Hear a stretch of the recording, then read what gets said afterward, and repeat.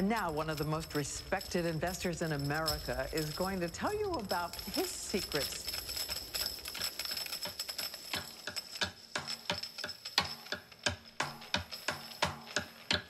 Warren Buffett.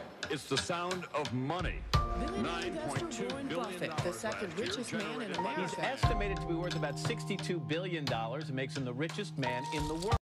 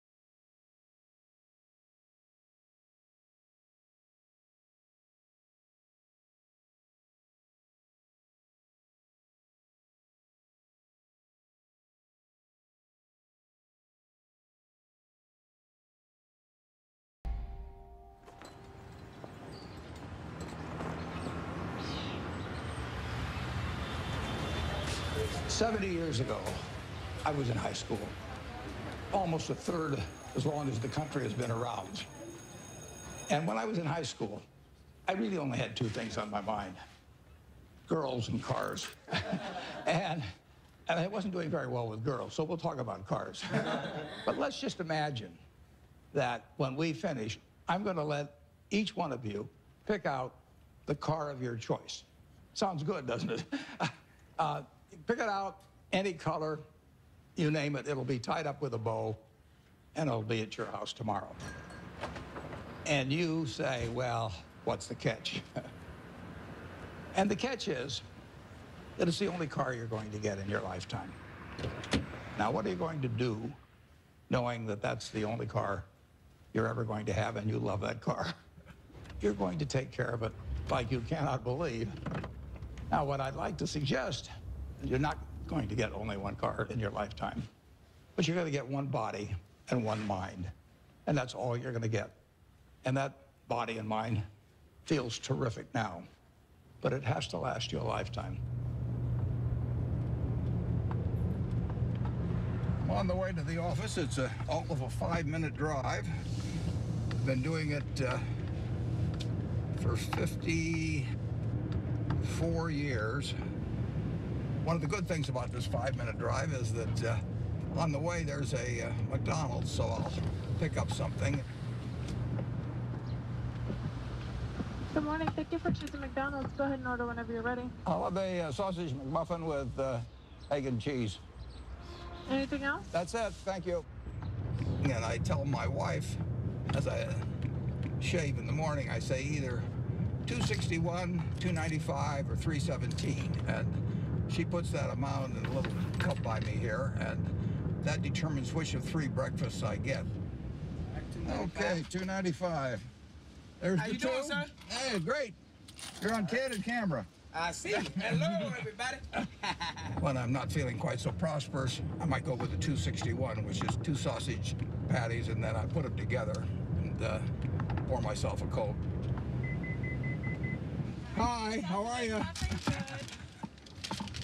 317 is a bacon, egg, and cheese biscuit, but the market's down this morning, so I think I'll pass up the 317 and go with the 295.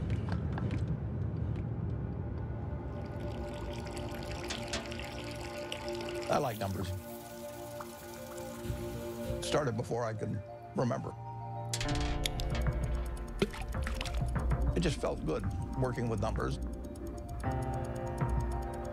I was always playing around with numbers in one way or another, and it was fun to have a bunch of guys over and have them betting on which marble would reach the drain first. I had a lot of energy as a kid.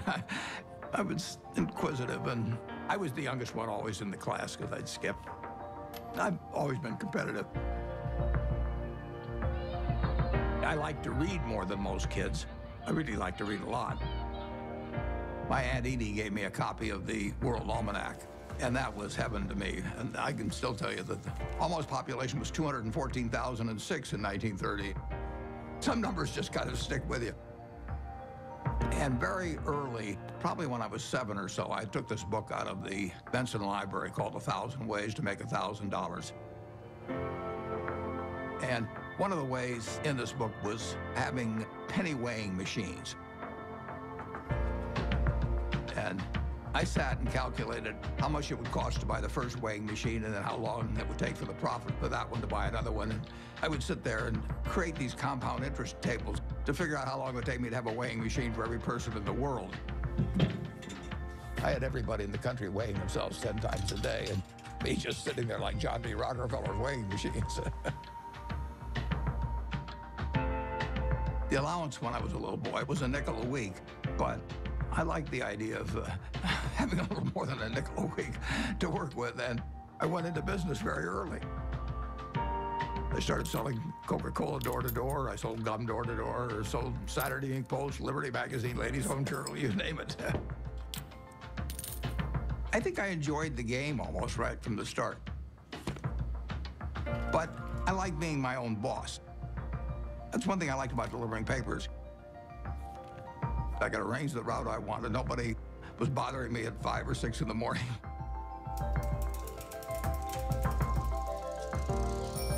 I was delivering 500 papers a day, and I made a penny a paper, but in terms of compounding, that penny turned into something else.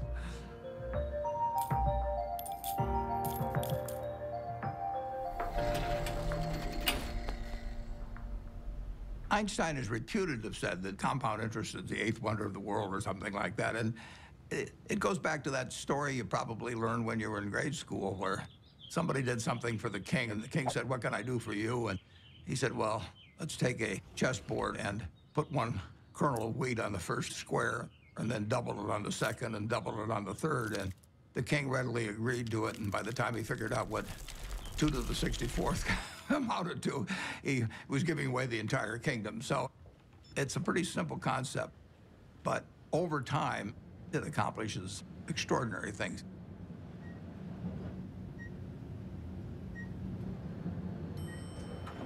Berkshire is an amazing company. It's 4th largest company in the Fortune 500. He is the only person who has ever, from scratch, built a company that is in the top 10 of the Fortune 500.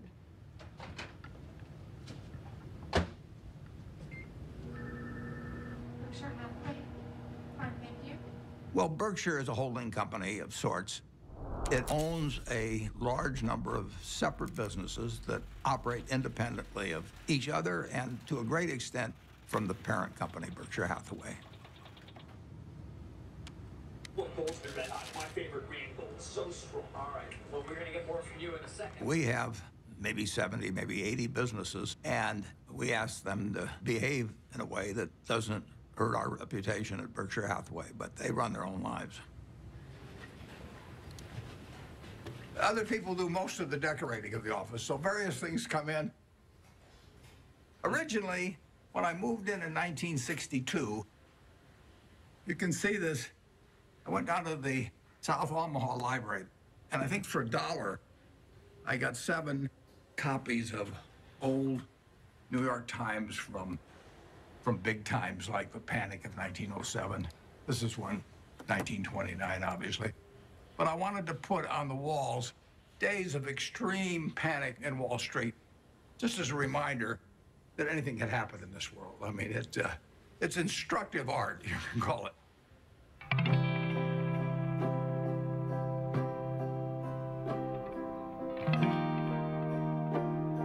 I was born in 1930 here in Omaha, Nebraska, during the stock market crash.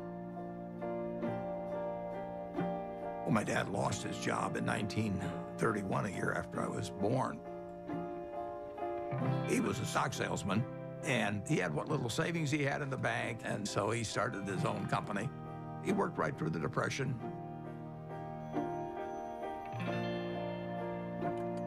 He had an investment company, and as an adult, when I look back, I thought, wow, did that ever take a lot of nerve? Sometimes we'd go down there on Sunday and we could play with the adding machine. My brother and I tended to play the games together. And I remember at one point, he said to me, I'm going to be a millionaire by the time I'm 30 or something like that. It was totally outside of anything my family had experienced, but he just was unusual that way. Well, I was the oldest, and then my brother, and then my sister. And my father would go to New York periodically to check on businesses and stocks and things like that. And he'd come back, he always had a costume for each of us, and Warren loved it. He was very good-natured. He was quiet. It was hard to tell he was a genius at that point. But, I mean, who was looking? The first books I read on investment were actually in my dad's office. Pretty soon I read all the books in the office and read some of them more than once. My dad had various nicknames for me. He'd call me Fireball sometimes because I'd start little businesses. He didn't care about money at all. He believed very much in having an inner scorecard and never worry about what other people are thinking about you. You know, just if you know why you're doing what you're doing, that's good enough.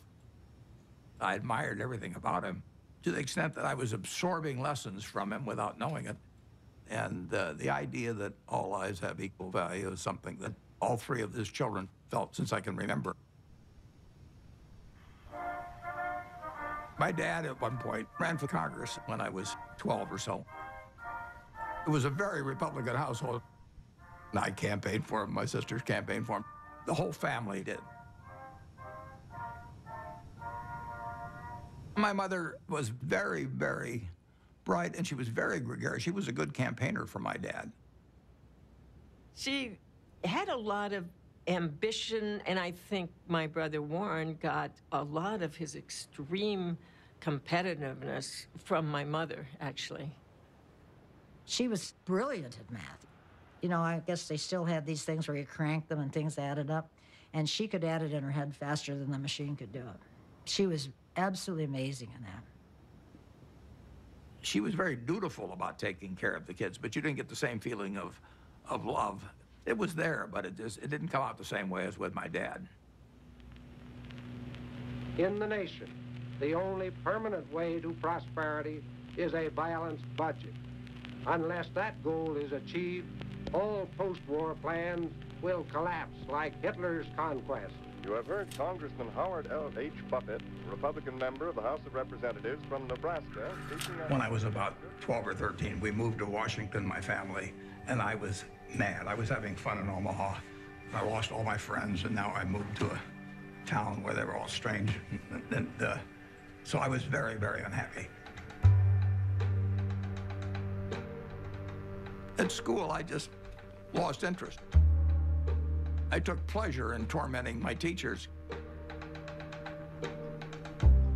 At that time, for example, AT&T was the stock that all teachers owned for their retirement.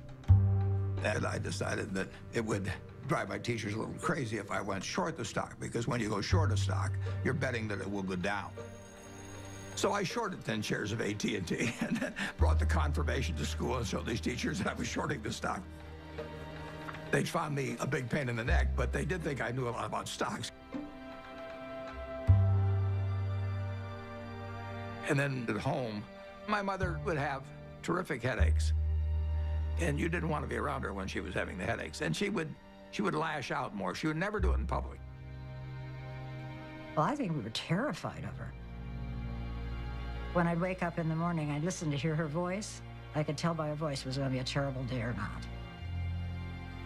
When she got difficult, the three children felt it. When I was at the low point, sort of, I decided that I would run away. So I talked two other guys into running away with me. We went out and we started hitchhiking. And then we got picked up by the highway patrol, and that scared the hell out of us. It's very interesting. My dad never really gave me help about doing this, but he finally said, you know, he said, you can do better than this. And just saying that, I mean, I felt I was letting him down, basically.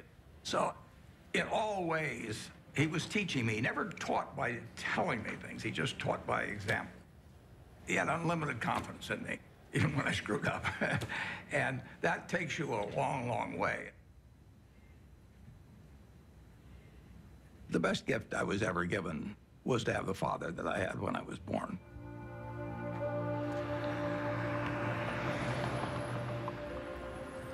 I didn't want to go to college. I was 16 when I got out of high school, and I was buying stocks. I mean, I actually was having a pretty good time, and I didn't see that there really was much to be gained by going to college, but my dad kind of jollied me into it.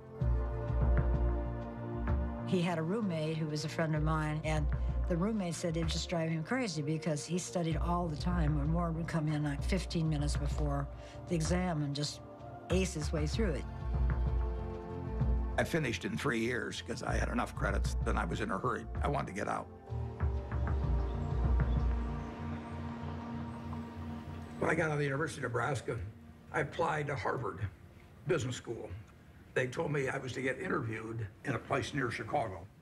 I got there, and he interviewed me for about 10 minutes. And he said, forget it. You're not going to Harvard. And so now I'm thinking, what do I tell my dad? You know, this is terrible. And it turned out to be the best thing ever happened to me. Later that summer, I was looking through a catalog. And in the catalog, it had these names of people that were teaching. And one was Graham and another was Dodd. I had read this book by the two of them. So I wrote him a letter in mid-August, and I said, Dear Professor Dodd, I said, I thought you guys were dead. But now that I found out that you're alive and teaching at Columbia, I would really like to come. And he admitted me. So, you know, that it just shows you never can tell.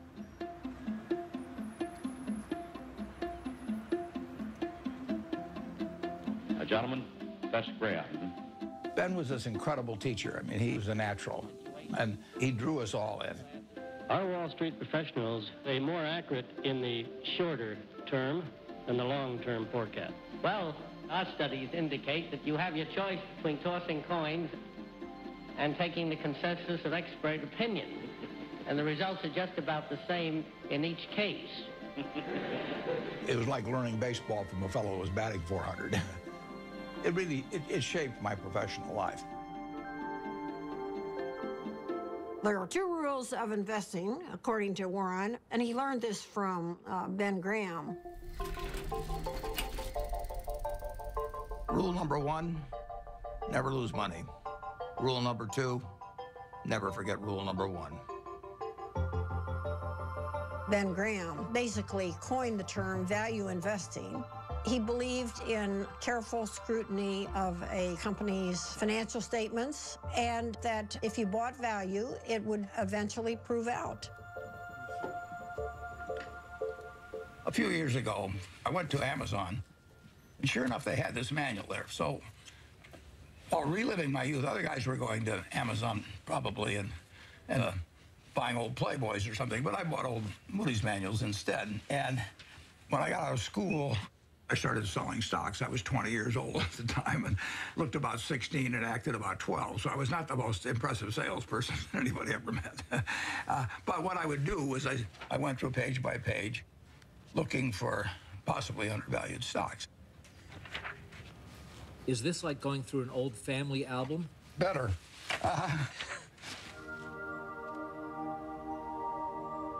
When I got out of business school at Columbia, I developed pretty decent skills in terms of business, but I hadn't really come to terms with the world exactly. What were you like around girls back then? Bad. I was sort of out of the swing of things there for a while. I went to my 60th reunion. There's a girl there. I took her out one time to the Uptown Theater in Washington, and I asked her whether she remembered what movie we saw, and she said, no, I don't remember that. And then she said, but I do remember one thing. And like an idiot, I said, what was that? And she said, well, you picked me up in a hearse. And it was true that I owned a half interest in a hearse when I was in high school, which was not the smoothest thing, or coolest, as I would say now, the thing that you could do on a date. There were two turning points in my life. Once when I came out of the womb, and once when I met Susie, basically. She was the girl, yeah. But it took her a little longer to figure out I was the boy. I was going to be his youngest sister's roommate at Northwestern. So I walked into their house, and he was sitting in this chair, and he made some sarcastic quip. So I made one back. I thought, who is this jerk? And that's how we met, yes. Listen, Warren is smarter than you even know. His brain is going all the time. And my dad said to me, now you have to understand about him. You're not going to have discussions with him like you would most normal people. But he has a heart of gold. He was just totally enamored of her, and why not? And she of him. She'd sit on his lap all the time, and he'd stroke her hair. It was softening him. Susie was really kind, considerate, and she was the balancing force. I just got very, very, very lucky. But I was a lopsided person, and it took a while, but she just stood there with a little watering can and just nourished me along and changed me. Somebody once said that the chains of habit are too light to be felt until they're too heavy to be broken. I had been terrified of public speaking. I couldn't do it. I'd throw up. And I knew if I didn't cure it then, I'd never cure it. And so I saw an ad in the paper for the Dale Carnegie course, which worked on developing your ability to speak in public. And I went down there. Be sincere. A good smile has the same effect as a puppy's tail. When a puppy wags... They made us do all these crazy things to get out of ourselves, and so we stood on tables and did all kinds of things.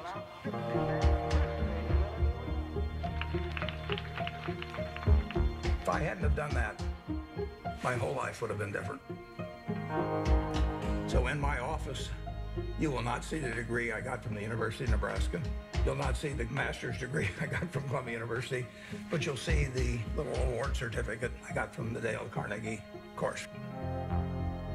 As a matter of fact, every week, the instructor would give a pencil to whoever had done the most with what we'd learned the week before. And so in the fourth or fifth week, I proposed to her mother, and she said yes. And so that week, I won the pencil, and I also got engaged. I mean, it was an incredible week. The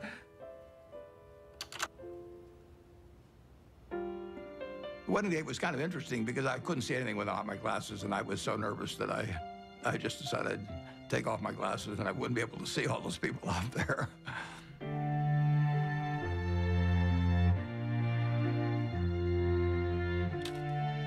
She was 19 when we got married, and I was 21. But she was so much more mature than I was, there's no comparison.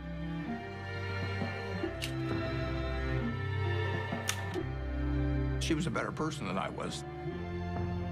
But when you get married, it's not a question of saying, I'm going to put a 14% factor in for humor and 17% for intellect and 22% for looks. It doesn't work that way. I knew it was the right decision, and it was.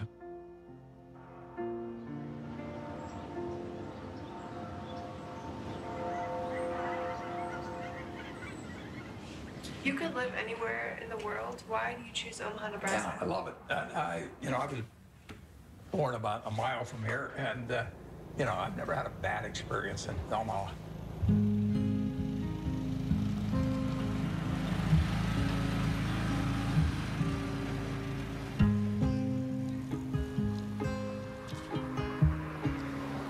Omaha and Nebraska are home to me. Everything about it seems like home. It's a pace, it's relationships. There's a lot of continuity, there's a lot of community, there's a lot of friendship. It's a very solid place and friendly place in which to grow up and in which to conduct a business. When I came back to Omaha in early 1956, I had no idea what I was going to do. But a few months after I came back, some members of the family said, what should we do with our money? And I said, well, I'm not going back in the business of selling stocks, but if you would like to join me in a partnership, I said, I'll be glad to do it. So within a couple of months after coming back, I set up the first partnership.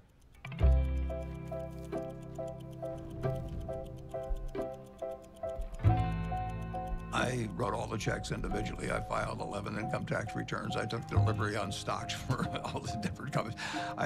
I was a one-man band there for 6 years.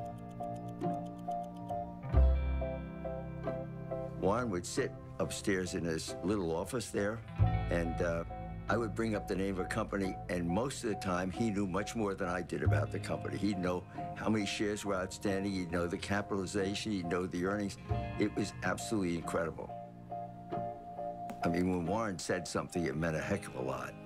And I think all of us paid a lot of attention to Warren when he took a definite stand on something. When I first met Warren back in 1959, I recognized immediately that he was a very intelligent person. For the last 4 or 5 years, the stock market has been booming along and presumably forecasting better business, which has really not materialized. So maybe the stock market is really correcting a previous incorrect forecast this time rather than making a new correct one. He made a lot of money buying thinly traded securities that were incredibly cheap statistically. Warren was at that time dealing with small companies, and his investments often were to buy a company that you could figure was a discarded cigar butt, but it had one more smoke in it. And he wanted to buy at the right time to be able to benefit from the one smoke. The first partnership started with $105,100. I put up the 100 and the other people put up the 105,000.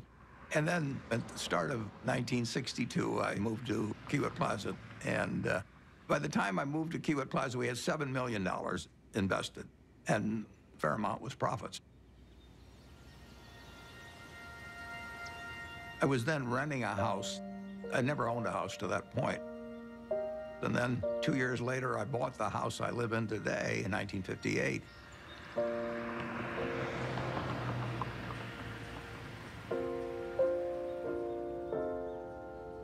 We had 3 children, Susie and I. And we had them young, incidentally, which was, I think, a very good thing.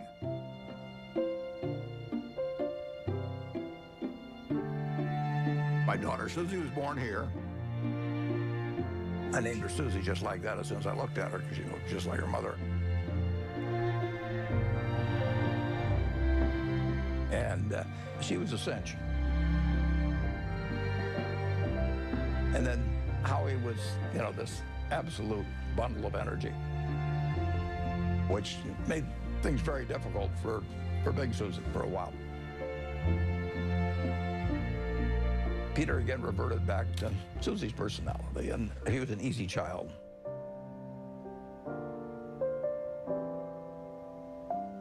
Well, you know, I would describe my childhood as normal, but who knows what normal is. People often think, you know, well, Warren Buffett was this famous rich guy. He was not famous and he wasn't rich when we were growing up. What I saw first and foremost, day in and day out, was consistency.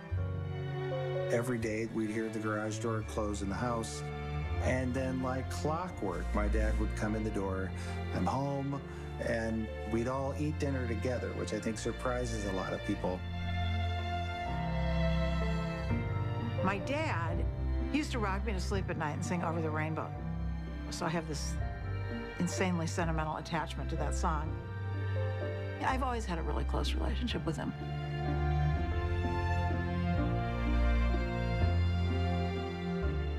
I've got 3 very different kids, and they've got a common heart, which they got from their mother. She did most of the work, by far, of bringing up the children, which was probably a good thing. They have more of her qualities than mine, which I would recommend. Well, my mom was the biggest part of my life growing up. Even though I got disciplined on a regular basis, and she was usually the one doing it, she was still my best friend.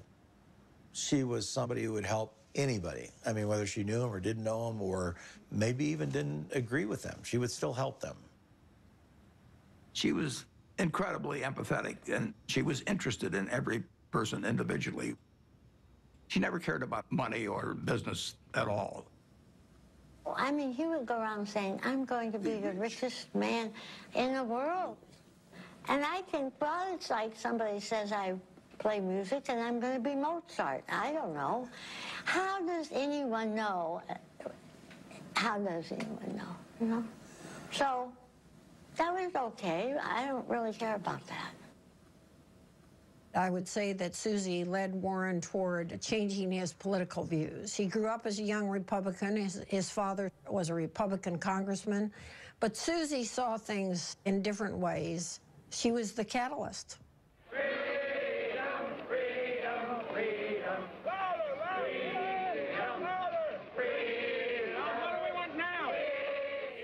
When the children were growing up, I was very involved in civil rights. I was immersed in it, and I think that's what made Warren a Democrat. He would go with me to hear speakers. I remember that speech that Martin Luther King gave. That was one of the most inspiring speeches I've ever heard. I come to say to you this afternoon, Took me right out of my seat. My wife was with me, and we both had the same experience. It was interesting. In that speech, he talked about truth forever on the scaffold, wrong forever on the throne, but that scaffold sways the future. Well, he was going to be dead in 6 months, but that scaffold did sway the future. My wife was more active than I was, but I was 100% with her mentally. I was just working a little more on my own investments. But it did make a difference what we were going to do with the money after we made it. I thought I would pile it up over the years, then she would unpile it in terms of running one very large foundation. And I was particularly good at compounding money, and therefore society would benefit by waiting. I was genetically blessed with a certain wiring that's very useful in a highly developed market system where there's lots of chips on the table, and I happen to be good at that game. Ted Williams wrote a book called The Science of Hitting, and in it he had a picture of himself at bat and the strike zone broken into, I think, 77 squares.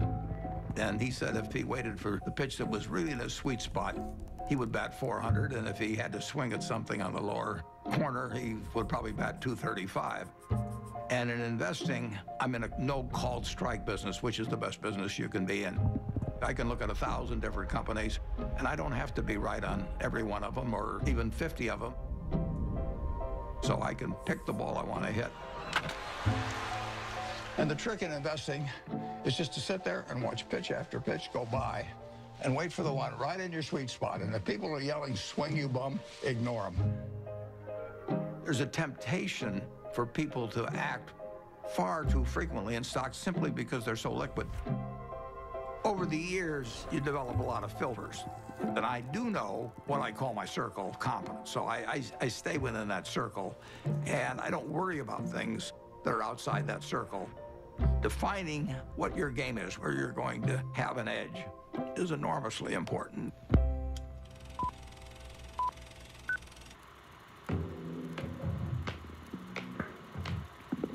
I bought the first shares of Berkshire in 1962, and it was a northern textile business destined to become extinct eventually. And it was a statistically cheap stock in a terrible business. Berkshire Hathaway was closing mills, and as they closed mills, it would free up some capital, and then they would repurchase shares. So I bought some stock with the idea that there would be another tender offer at some point, and we would sell the stock at a modest profit. And at one point, the management asked me at what price we would tender our stock, and I said $11.50.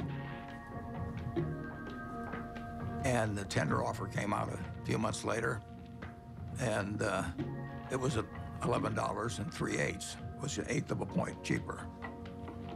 And that made me very mad, so I just started buying more stock. I just felt that I'd been double-crossed by the management, and in May of 1965, I bought enough so we controlled the company. and we changed the management.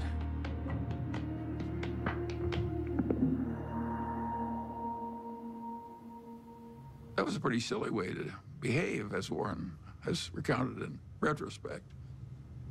One of the reasons Warren's successful is he's brutal in appraising his own past. He wants to identify misthinkings and avoid them in the future. But it was an accident that he chose Berkshire Hathaway.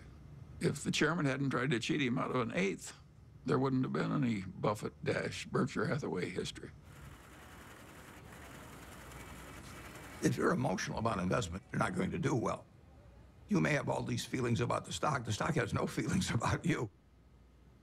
Looking back, it's interesting, that tender offer, I didn't realize it, but it happened about 5 days after my dad had died, and whether that had affected me or not, I don't know. Do you remember your last conversation with your father? Yeah, but I don't want to talk about it.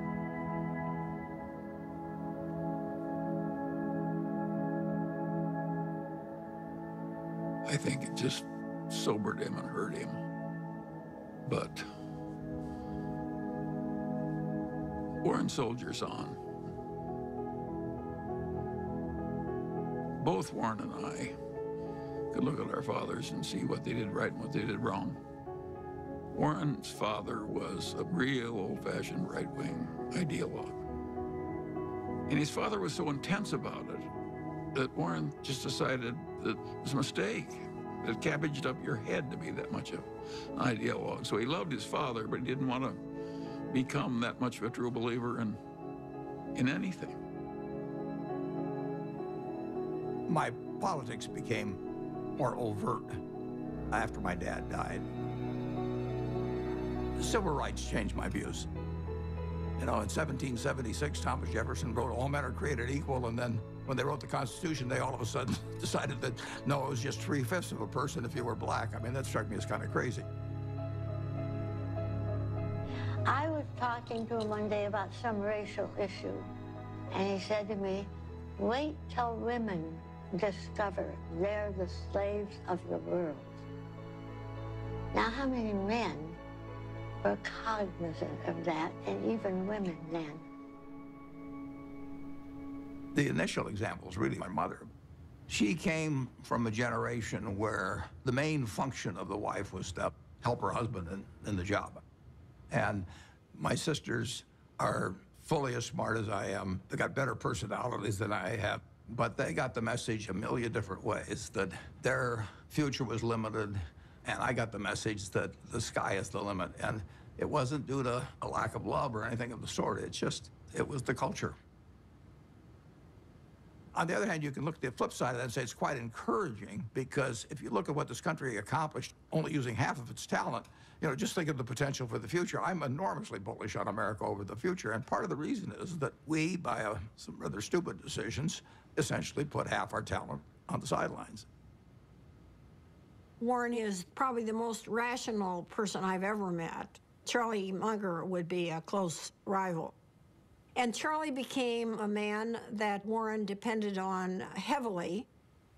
And I think his first experiences in the discarded cigar butt era convinced him that it was not exactly where he wanted to be. He'd made so much money for so long doing what he'd been taught by Ben Graham, which is to buy these very cheap stocks. And if they were cheap enough, he didn't care if it was a lousy company and a lousy management. He knew he was going to make money anyway just because of the cheapness. Charlie Munger has had a big impact on me in moving me toward looking for wonderful companies at fair prices rather than fair companies at wonderful prices. And that was enormously important because it enabled Berkshire to scale up in a way that would have been impossible to do otherwise. Yep. What are the key indicators you look for within companies before making an investment? Well, I look for something that does give them a moat around it. We have a company called See's Candy out on the West Coast. See's Candy is boxed chocolates. If you give a box of See's chocolates to your girlfriend on the first date and she kisses you, we own you. You know, I mean, we can raise the price tomorrow and you'll buy the same box. You're not going to fool around with success. So the key there is the response. You do not want to go home on Valentine's Day and say to your wife or your sweetheart, preferably they're the same person, you don't say, here, honey, I took the low bid. It doesn't work. Price is, to a degree, is immaterial. If you've got an economic castle, people are going to come and want to take that castle away from you. And you better have a strong moat. You better have a knight in the castle that knows what he's doing. You're not buying an asset. You're buying a name, you're buying a brand, you're buying a real franchise here. And Charlie was more responsible for that than anybody. We were mental partners right from the moment we met. I want to know, going back 50 years, what it was like when you first met Warren. Well, I thought he was a prodigy. And I got a lot of criticism. My wife said, why are you paying such enormous respect to that young man with a crew cut who won't eat vegetables? He's ungodly smart. He's got a much broader intellect than I do. And he's magnificent at being able to condense important ideas into just a very few words. If you're not interested in the economic scene right now, you're mentally dead. Charlie has no tact. All right, let's talk a little bit about bankers. Charlie on Friday compared them to heroin addicts. Yeah, well, that's colorful, Charlie, but I would not have chosen that. I once wrote of him that when they handed out humility, he didn't get his fair share. The ideal way to run a headquarters is to have one man, preferably over 80, sitting in an office by himself. Anything else is pure frippery. He's always honest in what he tells me, so I listen to him. We never had an argument. We just kind of roll with it easily. Suppose Warren doesn't want to do something that I would have done. And suppose that happens 4 times over 40 years or something. What the hell difference does it make to me? Net, the record is working out fine.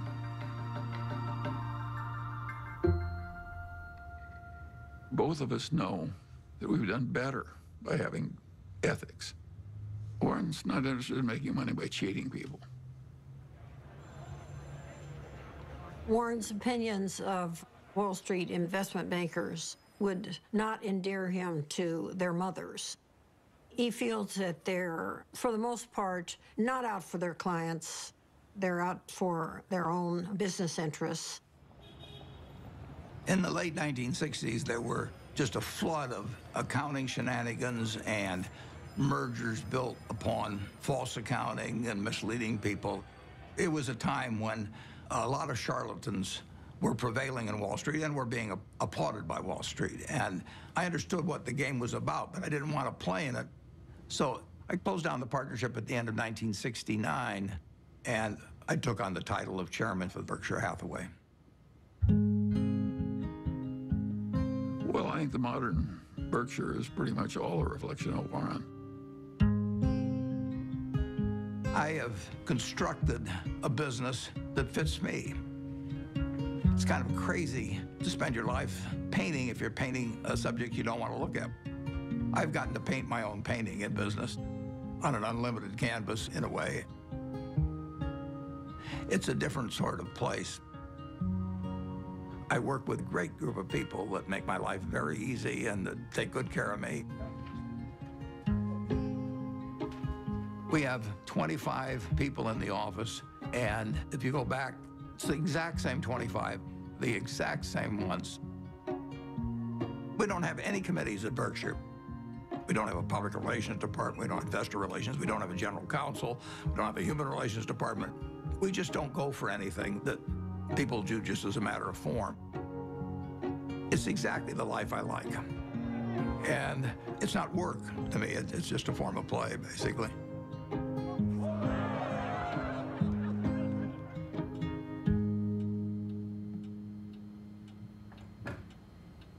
Well, I like things quiet.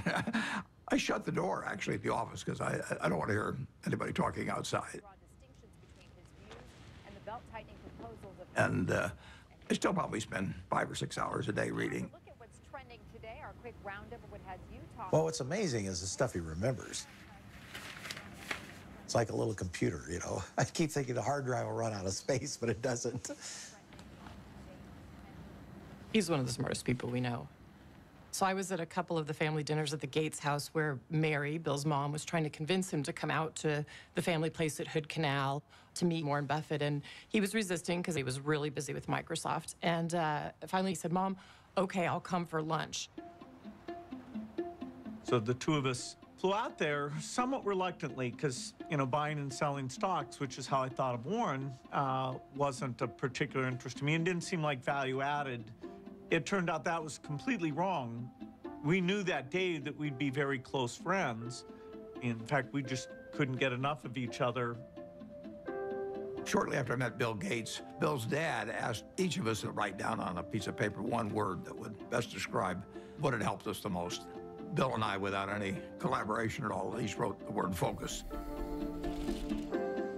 Well, focus has always been a strong part of my personality. If I get interested in something, I get really interested.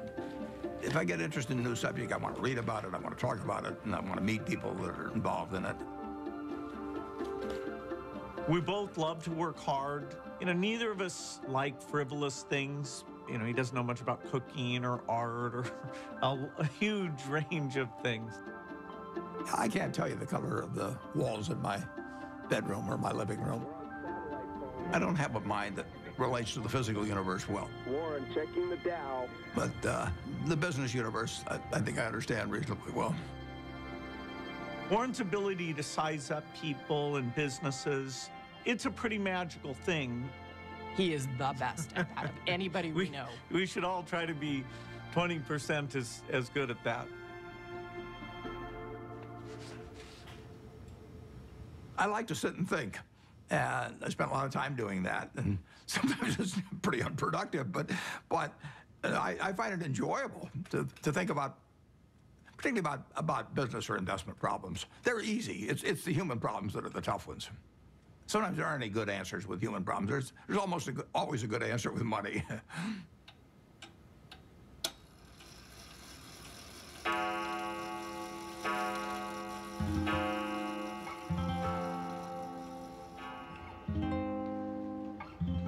He was sort of a genius.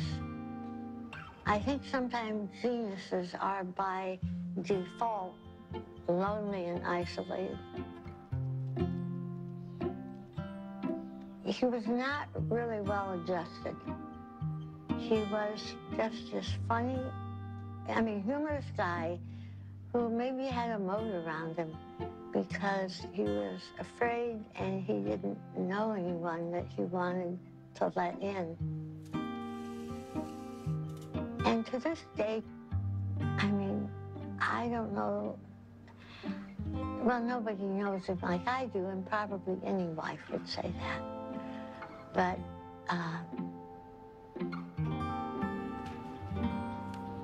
he's a loner in a sense. And it's difficult to connect on an emotional level because I think that that's not his basic mode of operation. He was there, physically, but he was upstairs reading all the time. I always told my mother we have to talk in sound bites. I learned that early on, that if you start, going into some long thing, unless you've explained to him ahead of time that it's going to be a long thing and you need him to hang in there, you lose him. You lose him to whatever giant thought he has in his head at the time that he was probably thinking about before you came in and really wants to get back to. He's not like the rest of us. I don't think my dad ever took anybody for granted, but you are a little bit blind, I think, sometimes to what other people might be doing behind the scenes. And my dad's gotten a little bit of a pass. Warren can't find the light switch, and it's probably my fault. One time, years ago, when the kids were little, I was feeling really sick. I had the flu, so I lay down on the bed, and I said to Warren, will you get me a pan or something from the kitchen? I may not get to the bathroom. I feel so sick. He said, okay.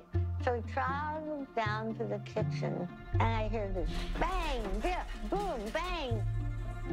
And he comes up and he brings me a colander, and I looked at it and I said, look, honey, this has holes in it. Oh, okay. So he ran down, all this banging with him. He comes up and he puts the colander on a cookie sheet.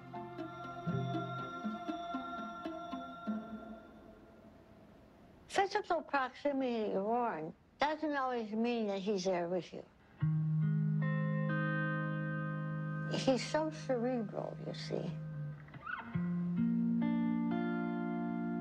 And that's why I learned to have my own life. We were two parallel lines, but very connected when he was open to connecting.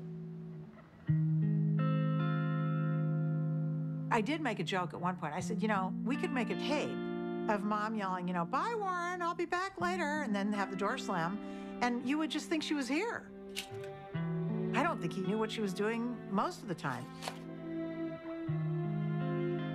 Once Howie and I were both gone, as we've gotten older, she started to see the writing on the wall here and, you know, just started trying to figure out how she could at least have some more, she called it, you know, a room of her own.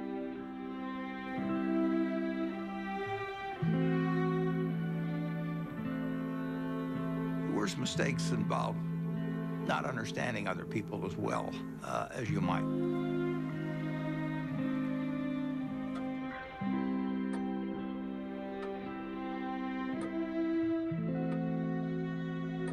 Well, she left Omaha in 1977, and there really isn't much to say about that.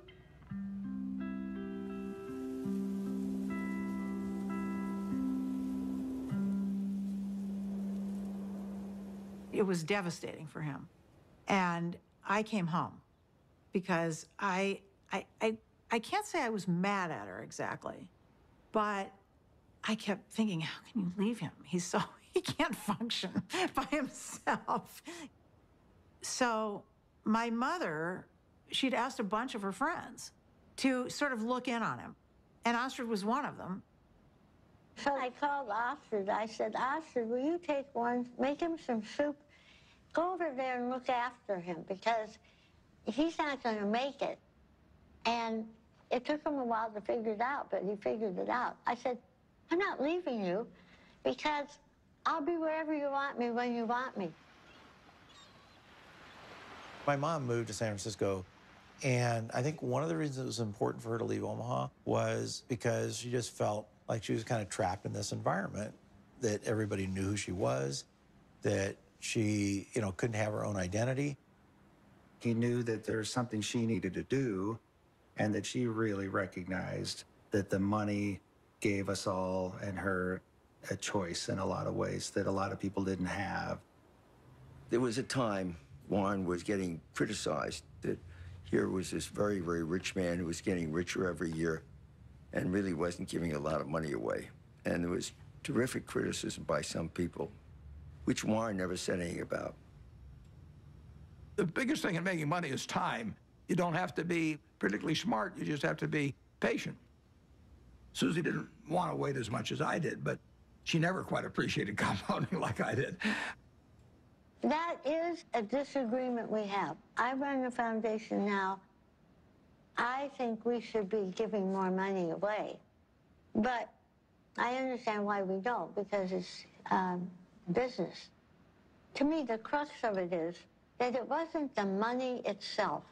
You can see that in the way he lives. I mean, he doesn't buy huge paintings or build big houses or anything like that.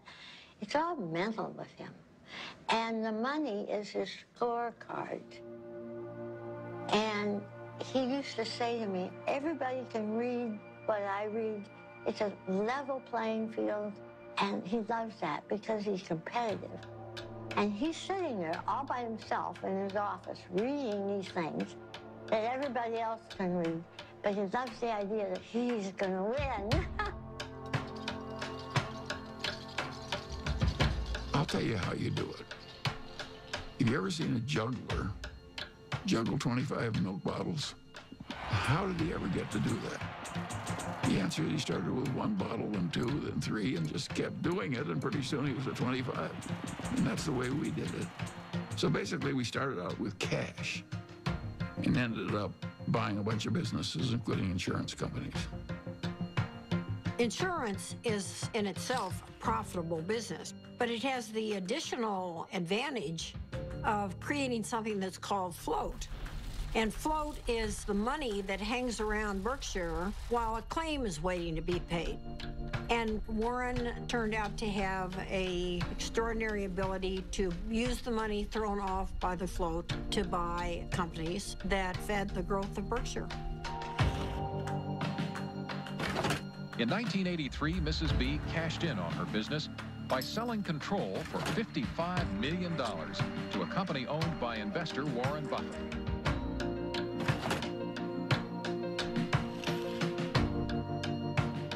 Warren was quite an expert about newspapers.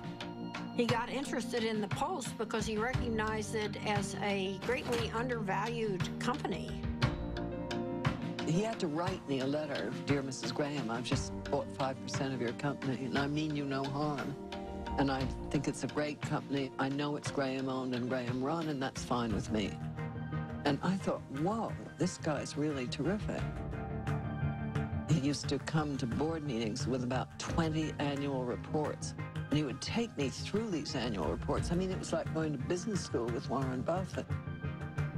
Kay Graham did introduce Warren to the world of Washington, entirely different group than he had ever dealt with before. It was clear that working with Kay gave him a different kind of confidence, and he was the star. Everyone wants to hear what Warren Buffett has to say. The Oracle of Omaha, building his image and having some fun. Berkshire shares have increased more than 2,000% in value, one of the largest market capitalizations in the world, and it could grow a lot larger since Warren Buffett shows no sign of slowing down. So how did he do it?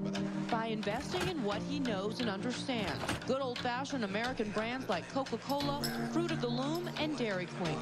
What inspired you? This inspired me. Find what you like. Is that what Yeah, absolutely. Today, the Coca-Cola Company will sell almost 2 billion 8-ounce servings of one form or another of Coca-Cola products. Now, if you get an extra penny a day, a penny a serving, that's $20 million a day. That's $7.3 billion a year from 1 penny more. When you own Coca-Cola, you own a little piece of the minds of billions and billions of people. That is really good. Who's got the most $100 bills these days? Well, his name is Warren Buffett in this country, and he has just displaced his friend Bill Gates as the richest businessman in the world.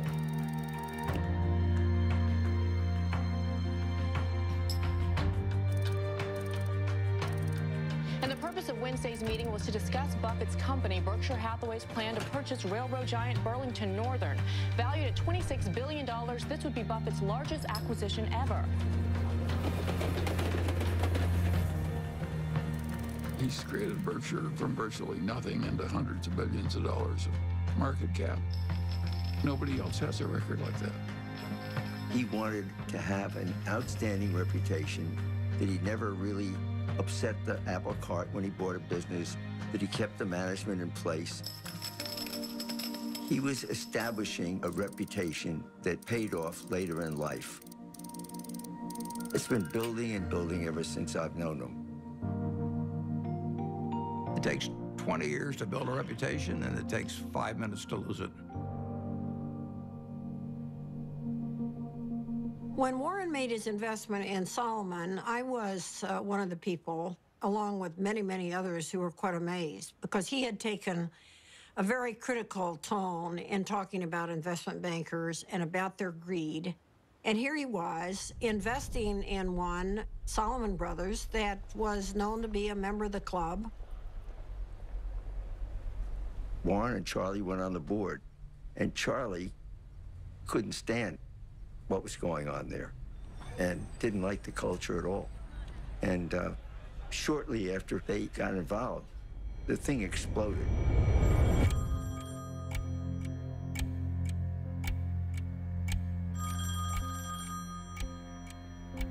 In 1991, on a terrible day in August, I got a call, and the two top officers of Solomon were on the other end, and they said that you know, we had a problem. This is NBC Nightly News. Good evening. It is the kind of scandal that rocks Wall Street and raises questions about the integrity of our financial institutions. With the giant securities firm of Solomon Brothers under investigation for improper trading of Treasury bonds. Solomon admitted it exceeded the limit of trading in government bonds, once by buying bonds in the name of a customer who didn't even know about the deal. Solomon Brothers is under investigation by the Treasury Department, the Federal Reserve, the SEC, and the Justice Department.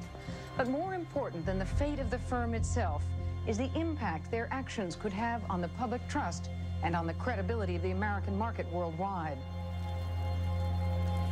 The company owed $150 billion. It owed more money than any other private company in the United States at the time. And that night, I met with the man that ran the Federal Reserve of New York, who was the sheriff, in effect. And I said, you know, I've never really owed very much money before. I said, I've got a little mortgage on a house, but $150 billion is a little staggering. And I was hoping he would say, well, don't worry, Warren, we'll give you a few weeks to breathe. And he said to me, prepare for any eventuality.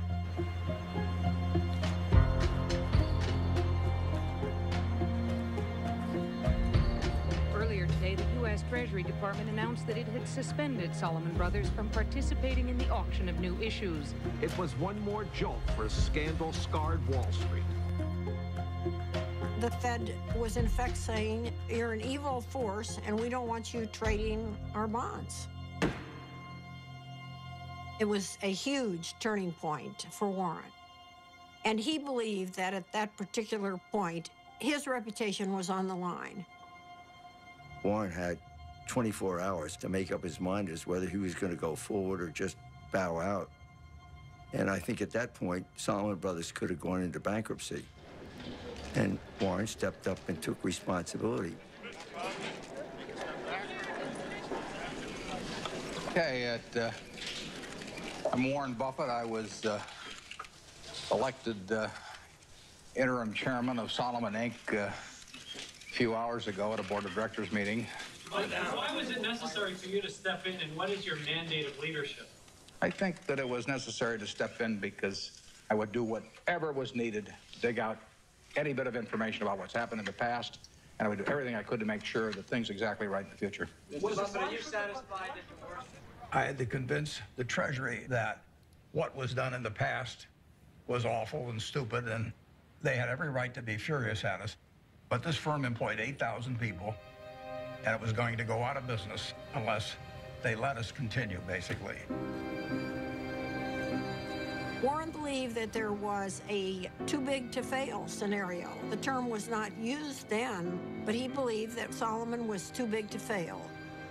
And if Solomon went down, it would take other important parts of Wall Street with it. We had this death knell from the Treasury, so I called the Treasury. Nick Brady was the secretary. You know, I'm pleading for my life, and I'm sure my voice was cracking and everything else. I said, Nick, this is the most important day of my life. And that I really did feel that it was going to be a colossal disaster. He wasn't sure I was right at all. In fact, he probably thought I was wrong, but he knew that I felt what I was saying. So the Treasury modified its order, and in effect, of course, it was quite an endorsement. It was huge.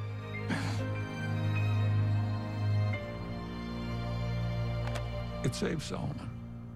Nick Brady went with Warren because he trusted him. It shows how having a good reputation is really helpful in life. I thank you for the opportunity to appear before this subcommittee. I would like to start by apologizing for the acts that have brought us here. The nation has a right to expect its rules and laws to be obeyed. But I also have asked every Solomon employee to be his or her own compliance officer. After they first obey all rules, I then want employees to ask themselves whether they are willing to have any contemplated act appear the next day on the front page of their local paper to be read by their spouses, children, and friends. If they follow this test, they need not fear my other message to them. Lose money for the firm, and I will be understanding. Lose a shred of reputation for the firm, and I will be ruthless. I welcome your questions.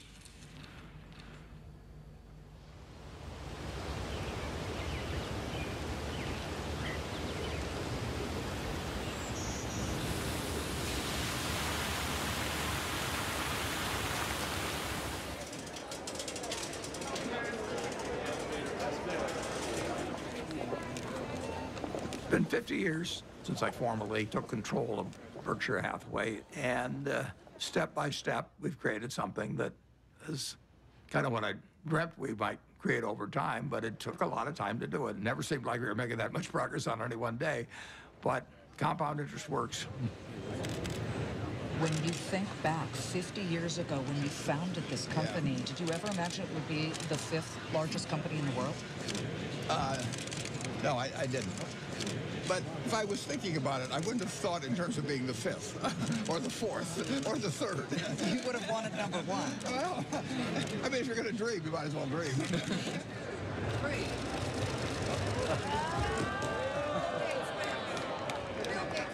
Well, a Berkshire Hathaway shareholders meeting is partly a fun festival. It's sort of a Mardi Gras for people that come every year. It's a chance for us to have a lot of fun and meet the people that have entrusted us with their money. Well, we used to have just 30 people in a cafeteria, and now we have this huge public spectacle. Celebration is part of making a group of people work well together. It's a celebration. We are glad you're here at our meeting. Be sure to check out our wares. We'll sell you C's candy and dilly bars and insurance for all of your cars, for it's buy all you see at the Berkshire Show.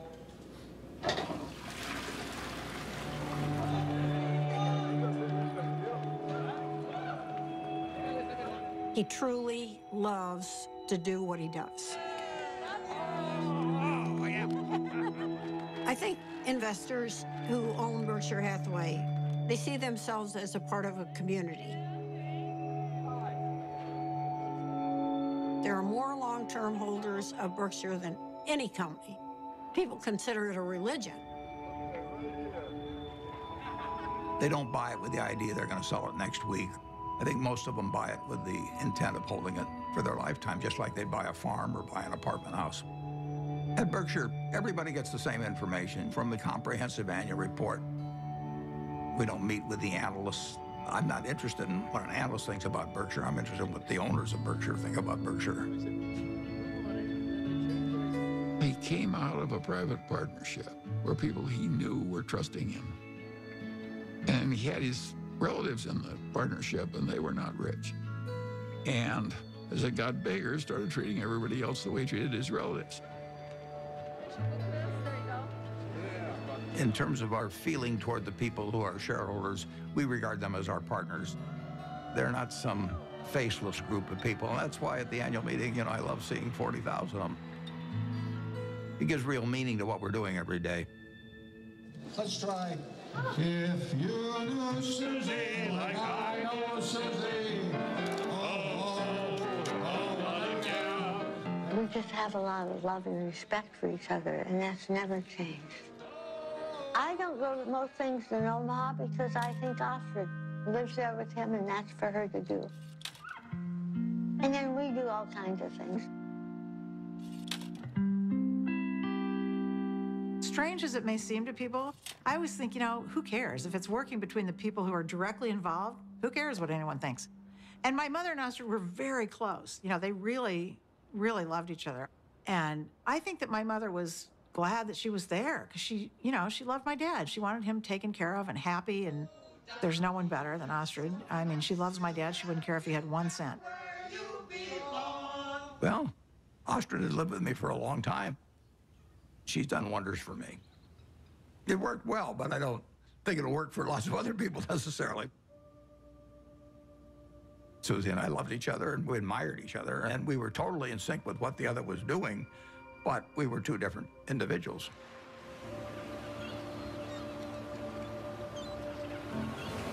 The first time Warren came out to San Francisco, we took a walk and he looked around, and he's not very visual. He was looking around and he said, this is your city.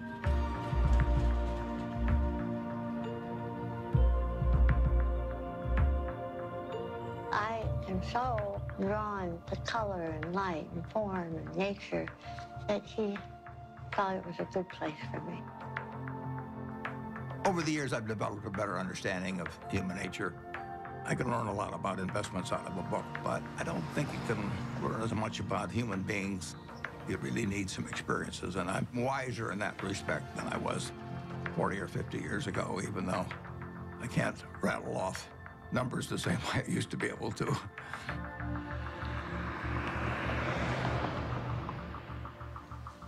Well, I think that what we do reflects who we are. That's true for everybody in this room. And if you do the work I do, you meet the best human beings in the world. People who have made a choice not to make money, but to serve other human beings. I think it's the best kind of life anyone could have. I was with her in Arizona at this Fortune Most Powerful Women's Conference, and she told me that she'd had a biopsy the day before, and I didn't really think much of it. Then we got home, and the biopsy results were not good. It was stage 4 oral cancer. I was on my way to a board meeting in India, and I remember saying to her, you know, I'll see you when I get back. And she rarely cried, and she just started crying. I said, no, you need to stay here, and you need to come out for the operation. So we were all there, and the day she was going into the surgery that morning, my dad, it's funny, there's some of it he just can't, you know, he just can't. The thought of something happening to her was just, for him, you know, it was just the worst thing that could happen.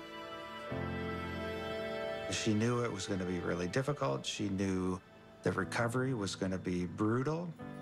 So I think that she had that surgery for others. It was quite a big surgery. She couldn't talk, she couldn't swallow, she couldn't eat. But she came out, and I really was with her for the next 4 months or so. And my dad came out every week.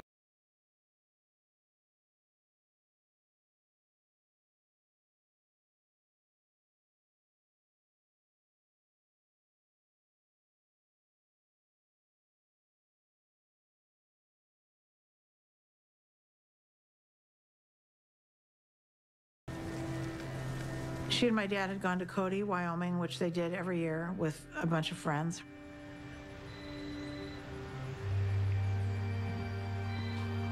And my dad called, this was, I don't know, 8 o'clock at night or something. And he said, something happened to Mom. I'm in an ambulance. You need to come.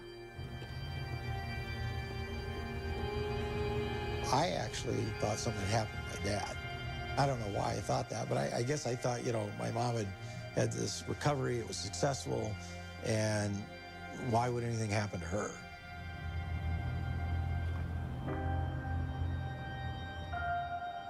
It was horrible.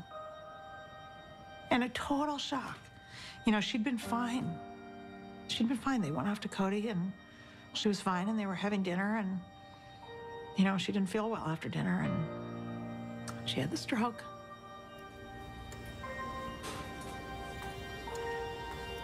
We went into the hospital room, and my dad was sitting there. He'd been sitting there all night, holding her hand.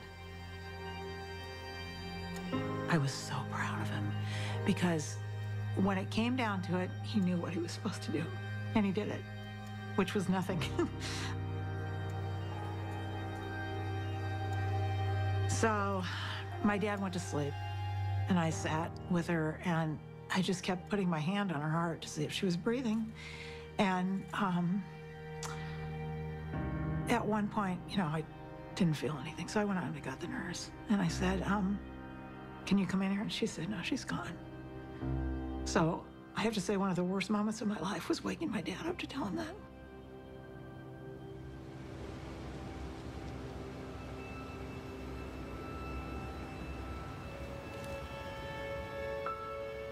It's a very strange thing, love. You can't get rid of it. If you try to give it out, you get more back. If you try to hang on to it, you lose it.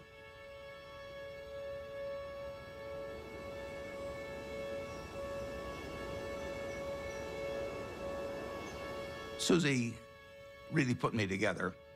She believed in me. She put me together, and well, not only turned out to be the person I turned out to be, but I actually wouldn't have been as successful in business without that.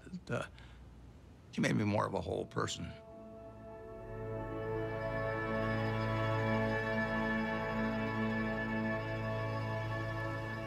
He went dark, essentially quiet and inward for a certain amount of time. You know, my dad is a solitary guy, and he had lived essentially a solitary life in a lot of ways. I think it came down to him figuring out how he was going to get through this tunnel and get out the other side.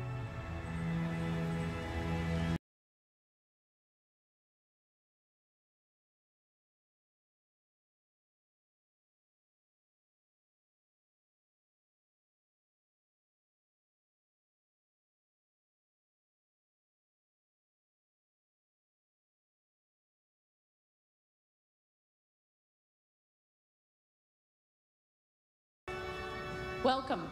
I'm Patty Stonecipher, the CEO of the Bill and Melinda Gates Foundation. And we appreciate you coming today, especially since I sent a very vague and very late notice to ask you to come to a conversation with Bill and Melinda on the future of philanthropy. So let's get on with it. I have the pleasure of introducing a good man whose great decision is going to change the world, Warren Buffett.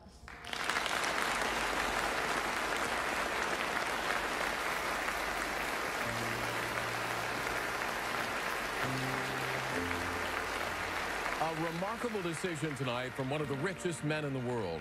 Mega billionaire Warren Buffett says he is giving away most of his fortune to charity. Buffett has pledged to give away the bulk of his fortune to the Bill and Melinda Gates Foundation and giving more than 15% of his money to foundations started by his 3 children and his late wife, Susan. One global health activist called what Buffett did today one of the most remarkably selfless acts that history will ever record. That's a better hand than I get at a Berkshire Hathaway meeting. I'd like to thank you for coming. It's a great day for me. It's a great day for my family. My wife, Susie, and I had planned that whatever I made would go back to society. And originally, I thought she would outlive me and that she'd make the big decision on it. But since her death, I had to rethink the best way to get the money into society and have it used in the most effective way. And I had a solution staring me in the face. It was completely out of the blue. I mean, amazing. The largest single gift ever given was what he gave away that day. I'd like to ask the people representing those various foundations to come out. First 3 letters are easy to sign. I just signed Dad.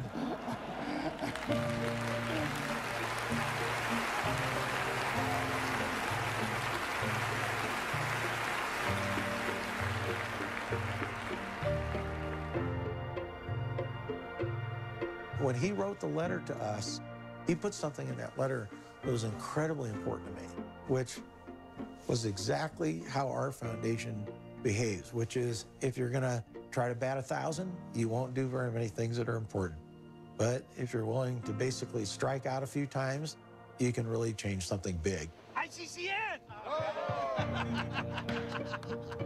Well, I feel terrific about the fact that my 3 children each run a separate foundation that combines their special interests, whether it's early education or whether it's farming in areas where people's techniques for using small plots of land could use a lot of improvement. All kinds of ways, vaccines, you name it. more powerful than Buffett's gift is the message he's sending to other wealthy Americans, that those who have the least in this world should benefit from those who have the most.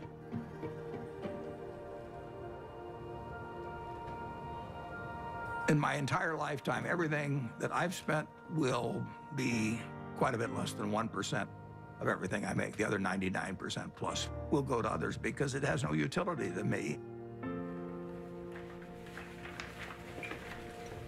So it's silly for me to not transfer that utility to people who can use it.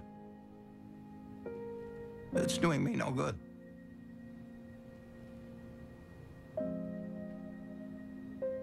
I am so proud of what we do. I almost cry at every board meeting because I just think she would be so proud. And that is my biggest job, in my opinion, is to make sure that every penny gets spent the way she would want it spent. Whoever you are in this life, you don't want to think you wasted a lot of your energy and love and time on something useless. I always thought I'd marry a minister, a doctor, or somebody out doing some valuable service to human beings. And the fact that I married somebody who makes just piles of money is really the antithesis of what I ever thought. But I know what he is, and he is, there's no finer human being than who he is.